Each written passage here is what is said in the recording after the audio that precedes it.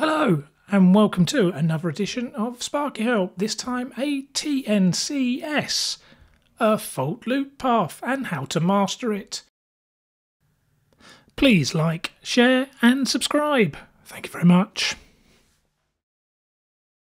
So what we have on the screen so far is the delta star distribution transformer. This is the secondary winding, and it would normally be three phase, but I've just drawn it as single phase. This is the secondary side from the winding through to the incoming supply, the main switch within the property.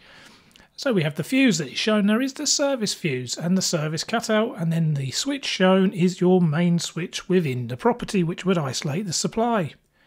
So the fuse comes out to the line conductor and goes to your load.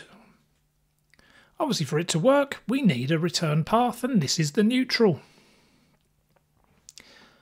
We must always take an earth to every point, and there we have it. There's our CPC, so we have our line, neutral and CPC.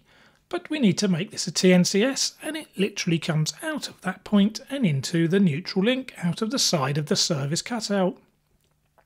Let's label it up. So we have the line conductor R1, the neutral conductor Rn, the CPC R2. We have the transformer winding. We have the star point of the transformer.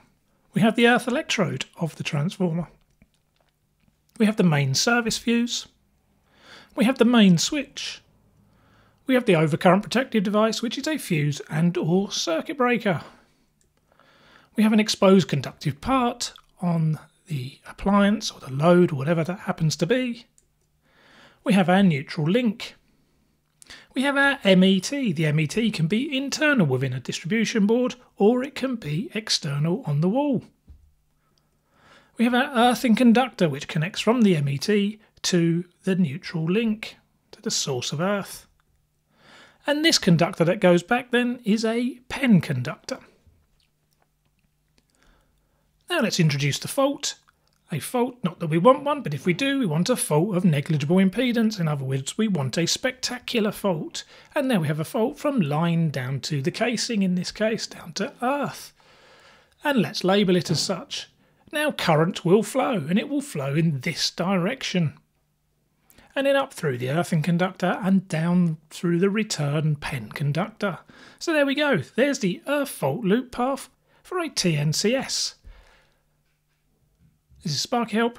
Thank you very much.